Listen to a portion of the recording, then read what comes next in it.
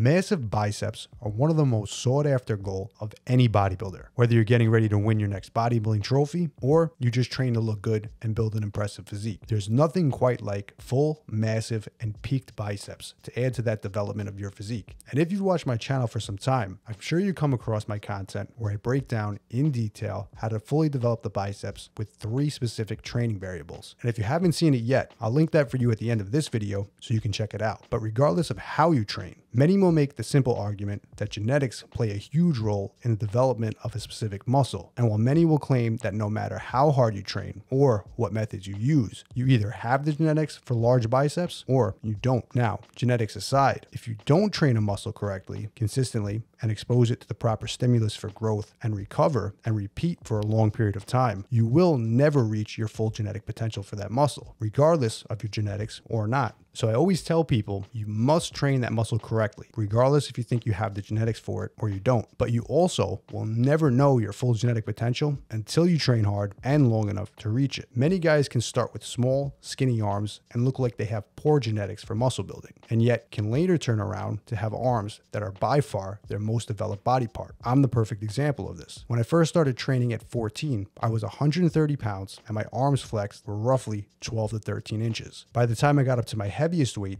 of around 205 pounds, with a slightly higher body fat percentage than I normally carry, my arms had reached their biggest ever at over 19 inches, completely pumped and flexed. We're talking about 7 inches in circumference gained over the years. And while most of you might know, I generally sit a little bit leaner most of the year, around 190 to 195 pounds. And my arms at that body fat percentage are a bit closer to the 19-inch mark on the dot. So obviously, not only did I train hard to accomplish this, but of course, there's a case to be made that I clearly had a good genetic predisposition for larger arms. But I would have never known how much unless I attempted to fully maximize them. But the question is there any way to determine if you have good genetics for massive biceps? And the answer is, there's actually another way to get a rough idea if you do. And it's probably the only real way to know for sure. Take a look at your biceps in the flexed position. You have the belly of the muscle, in this case, the bicep, and then you have the tendon of the muscle. And in the case of the bicep, the tendon that we're looking at is where the belly of the muscle ends and inserts into the elbow. This can also be described as the gap between the bicep and the elbow. How long is that space in between? The exact space or the gap is the length of the tendon. The shorter the tendon, the longer the actual belly of the muscle is. And the smaller the gap, the more potential for muscle growth. I'm sure you've all seen a bodybuilder hit a front double bicep, and you see that huge gap between the bicep muscle and the elbow. It almost resembles a tennis ball sitting on the arm. Now compare that to someone who hits a double bicep with massive arms, and you'll always see a much different shape. This resembles much more of a football, but the clear difference is where the bicep inserts. It inserts almost directly into the elbow, and there's almost no gap and no sign of the actual tendon in the flex position. The average person has approximately 1.5 inches between the bicep and the elbow, again, in this flex position. If you have 2 or more inches in the flex position, you have what's considered very short biceps, and ultimately, this can limit your growth potential. If you have a 1/2 inch or less, you have what's considered very long muscle bellies, which is optimal for bodybuilding. The same exact example can be used with the triceps, which arguably makes up 2/3 of the entire upper arm. And if we're talking massive arms specifically here, the triceps are even more important for overall size. The tricep muscle has 3 heads: the lateral, the long head, and the medial. They are all attached to a long tendon that runs down to the elbow. Flex your triceps and you should notice a horseshoe shape. The lateral head forms the outside of this horseshoe, the long head forms the inside, and the medial head sits right under the long head near the elbow. Because the triceps have 3 heads, there can be a bit more variances here, and measuring is not always as cut and dry as measuring the biceps. But generally, you want to measure 2 things: the length of the tendon, in this case where it attaches from the elbow to the lateral head. How long is the space between? But many people might have a long tendon and a short lateral head, which is not ideal for muscle growth, but they can make up for it with a longer, long head of the triceps. This is something that I personally have. Not the longest lateral head